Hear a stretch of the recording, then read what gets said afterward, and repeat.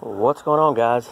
We are here working on a little old Coleman, these Evcon units, back in the day when Coleman was kind of a beast.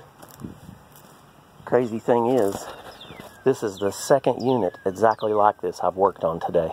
The first one was a heat pump, but the same identical unit, same make, model, year, and all that kind of good stuff.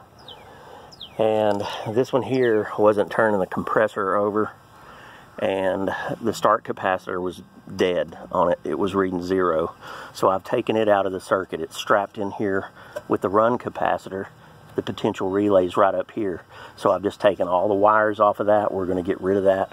We are going to put our SPP6 Super Boost onto our run capacitor and hook it in there and just get by with that. This old unit, this is all it's going to need. It just needs to get it by for a while longer, and it is what it is. We don't need to go and get no fancy hard start kits for this thing. Some of you guys were asking about the SC480, how quick it was to respond on a capacitor.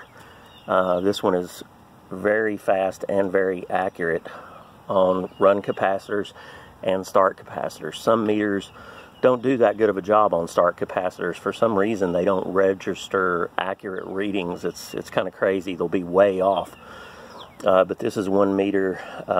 All Fieldpiece meters that I've ever had did a very good job on start capacitors also. So we're just going to kind of hook this thing up here. If I can get everything into one shot, you'll see how quick it is. If we can clamp this on here, I may or may not be able to do it. I don't know if I can get it with one hand. Okay, there it is, and there's the reading. Run capacitors are even faster than that. That just took like an extra second because it is a much higher microfarad. But we're reading 136 on this one. The other start capacitor was completely dead. So, give me just a minute. We're going to hook this thing in here. We're going to try to make it look as pretty as we can. And then we're going to take an Inrush current on startup on this thing. I'll be right back. Alright, you guys. So, we've got it in there most of the way for now. We'll tidy it up a little bit more when we're done. But for now, I'm going to go ahead and hook onto my black common wire there.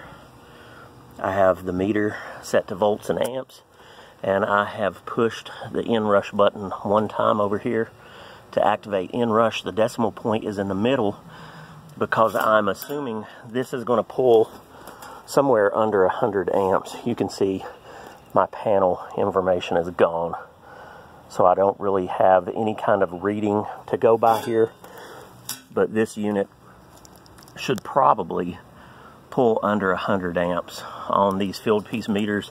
If you're pulling above 100 amps and you're going to be up there, you know, like 154 or something like that, you need to go ahead and hit the Inrush button a second time. Move that decimal all the way over to the right, and then you can take a much higher reading. But we'll go ahead and give this a try for now. We'll see what she starts up at and see if we can get this baby going.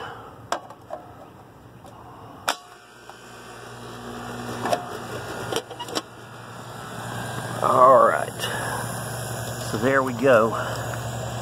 We've pulled 56. So that is pretty good. I'd say we're doing all right there. Alright, so that should take care of this one. We'll go ahead and tidy it up a little bit more. The run capacitor was actually okay. A good old GE with that blue and white label. Those things were tough. But it should live to fight another day. The refrigerant charge was actually okay on it, through the gauges on it. Checked it out. So the old Evcon will keep it going. I might grab this hose over here and give that coil a little wash real quick. Knock some of the dirt off of it for him.